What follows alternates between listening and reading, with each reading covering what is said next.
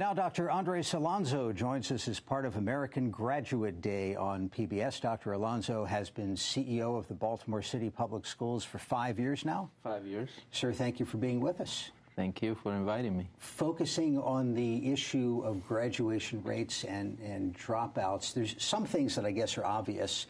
Some things may need more attention. What have you seen? Well, we have been unbelievably lucky here in Baltimore over the past 5 years in seeing a huge increase in the graduation rate and an extraordinary decline in the number of dropouts. When I arrived in 2007, 2008, the previous year, roughly 2,800 kids had dropped out of school. Last year, we were down to 1,100, roughly 55-56% decline, which was from the beginning the most important thing for me to tackle. I was asked on my first day on the job, how should I hold myself accountable? And I said, you have to hold me accountable by stemming what I thought as a hemorrhage in terms of kids dropping out of school. Are those kids who aren't dropping out graduating, or are they in, sort of a continuing? Well, right now, last year for the first time, Maryland had a cohort graduation rate, and of the kids who entered school in 2007, 2008, roughly 67% had already graduated in Baltimore, and 87% of them had either graduated or were still in school. So we had lost 13% of that cohort 4 years in. We're awaiting the next set of numbers that don't come out until the first or second week of October, but we're incredibly hopeful that that number is going to be in the mid to high 70s, since that would represent a huge thing for the city. The word when I stepped on the job was that if we were looking at cohort, roughly half the kids were graduating, which is a kind of national number. So to get it into the 70s is representative of enormous work on the part of schools and communities. Tell me about the work. What's been successful, and maybe what is transferable to other urban districts and other types of school systems? Well, the most important thing, of course, is to understand what is happening with every single child. The second most important thing, I think, is to have schools, classrooms organized in order to meet the needs of those children. And then there has to be a clear accountability system around what's happening with kids. And in Baltimore, it's been not only about academics, it's been about operations as well.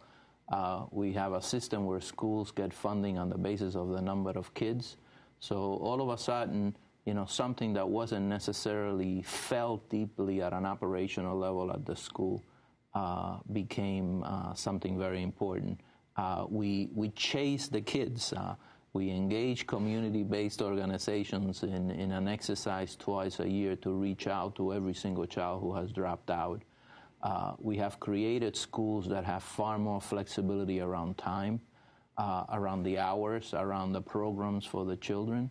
And we are constantly testing our practices to see where are we falling short in terms of making sure that the kids are getting to the finish line. How does the timing flexibility work in practice? So maybe somebody had to drop out because they had to work. And part of what we're seeing is that there is a myth, which is partly true, that many of the kids who drop out are dropping out because they're struggling academically.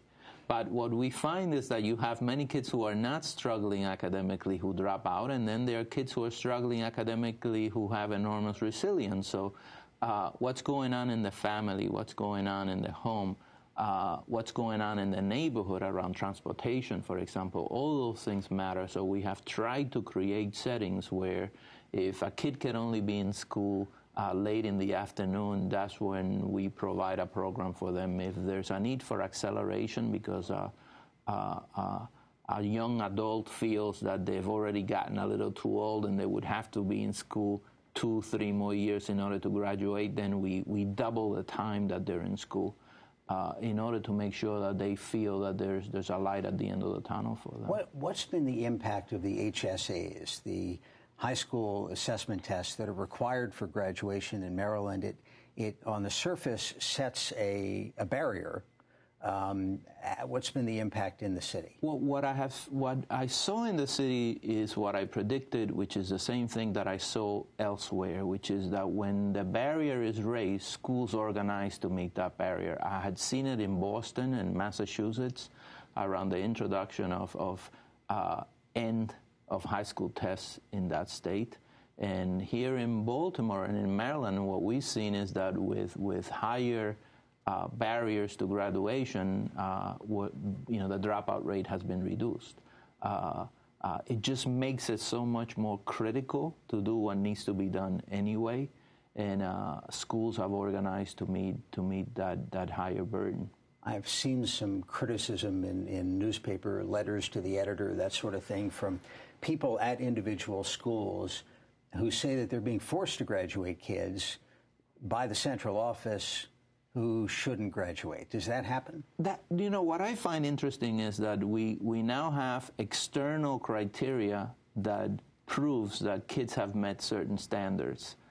So with the external criteria being there, then I don't understand the argument about being forced to graduate kids. Kids are having to pass 3 or 4 end of high school tests. They have to meet all kinds of different state criteria. What we are pushing schools to do is to go that extra mile with children.